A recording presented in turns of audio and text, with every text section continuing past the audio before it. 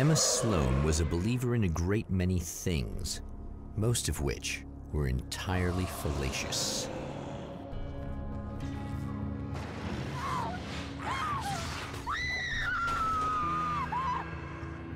Emma Sloan, an innocent victim of his dark half. More collateral damage in the ongoing war. Damned by forces beyond her control, as much as by her own actions.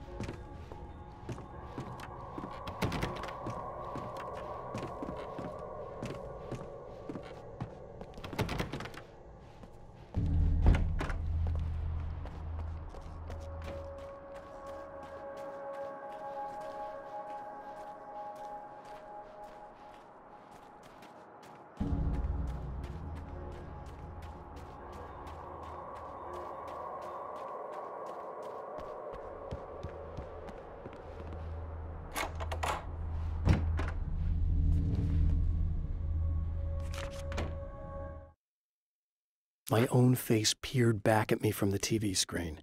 For a moment, I struggled with the sensation of déjà vu. How many times have I seen myself like this now?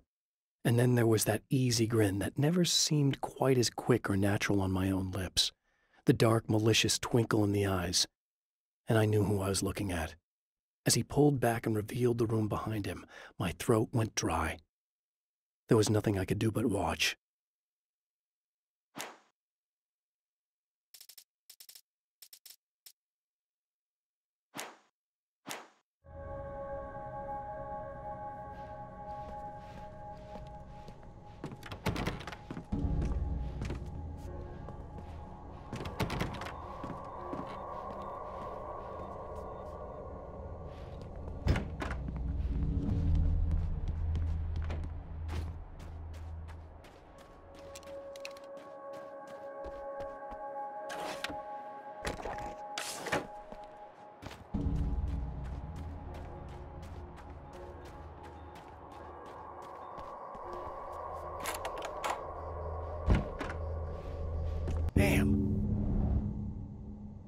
Michael Farabee, dead, tortured, dressed in clothes that bore the name of a local observatory.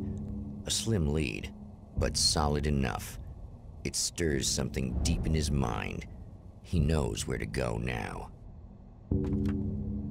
I guess that'll have to be my next stop.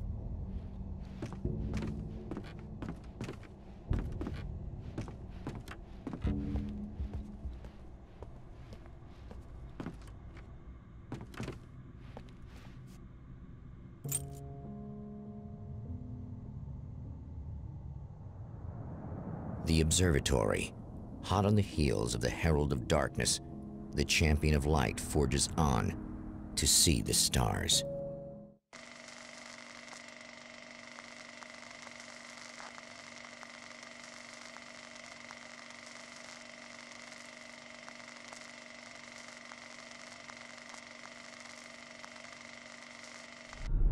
An observatory. A place for a man to witness the magnificence of the universe. But such insights are not what the champion of light is looking for. He has come to find a weapon.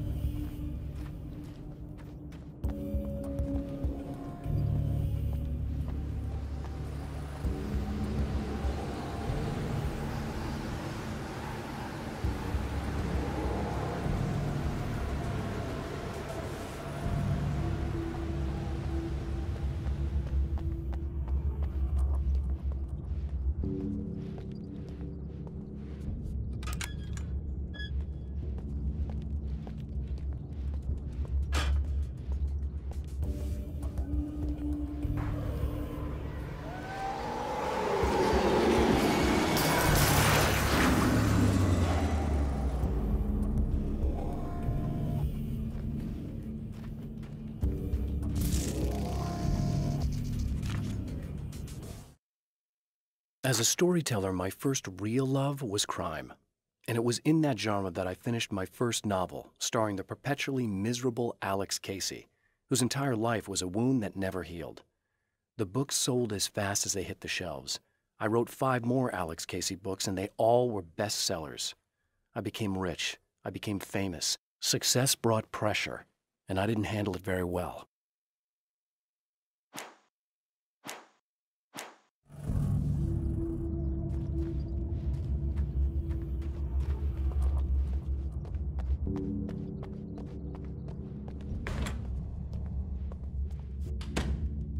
Welcome back, listeners. As you know, I'm Eddie Rodman, and I'm still talking to old gods of Asgard, who are doing their big comeback tour. How's that been going for you? Odin? Splendid! I'm having the time of my life. You know, I didn't realize how much I missed that. And what about you, Thor? It's okay, you know. Well, this must bring back a lot of memories. Oh, yeah! It's wonderful to be back on stage. If it wasn't for my knee, I'd feel like a young man again. Well, speaking of that, I hate to keep harping on this age thing, but I gotta tell you, I've heard your new songs, guys, and you sound really good. Thank you. And, this may be a touchy subject, but to be blunt, you really don't sound, well, old. I mean, the difference between your speaking voice and your singing voice, it's pretty striking. What the hell are you talking about? You saying it's not us singing on that record? What? What's he talking about? No, I'm not saying that, guys, but I can't help noticing the difference. Son, you're on thin ice. You calling me a liar? Whoa, hey, let me just step in here for a moment, boys. Yeah, Eddie, they do sound different, but believe me, we're not talking Milli Vanilli here. These guys are the real deal. Why don't you come to the gig tomorrow night and see for yourself? Once they get on that stage, boom, things get real. Really? Believe me, they play like they're possessed. It's almost like magic. Look, you see my boys play, you see the old gods for real. These guys project a lot of power. They're not lightweights, you know what I'm saying? All right, Barry, I'll see if I can make it. Now, let's take another quick break here, and after that, we'll play the new Old Gods of Asgard single. Don't you go away.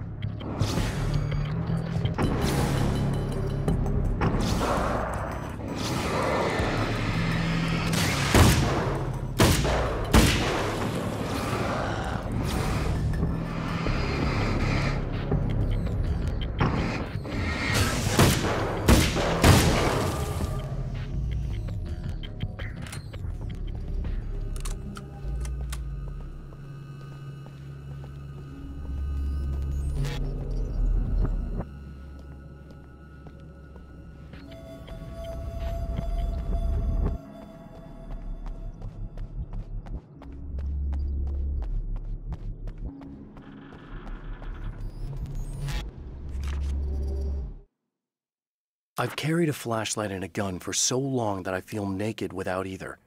It's all too often that I need them. The darkness protects the taken. Shadows crawl over their forms like living things, protecting them from harm. Blows that would injure or kill a human outright mean nothing to them as long as the darkness persists. But light makes them vulnerable. Light burns the shadows away. The darkness that drives them is still in them, but now they're vulnerable. Flashlight and gun. Sometimes it feels they're all I have left.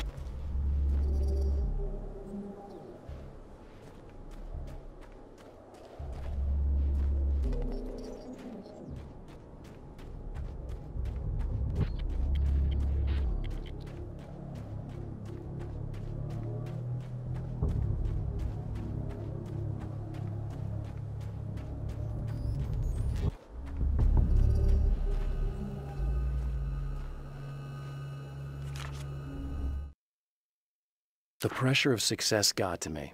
My wife Alice was the sole thing in my life that anchored me. Suddenly it wasn't enough. I couldn't write anymore. I distracted myself with wild parties and whatever trouble I could scare up. I wallowed in the drama of my life, sure that Alice would stick with me even though she didn't sign up to be the lifeline of a tortured artist. It was my dumb luck she's not the type to give up.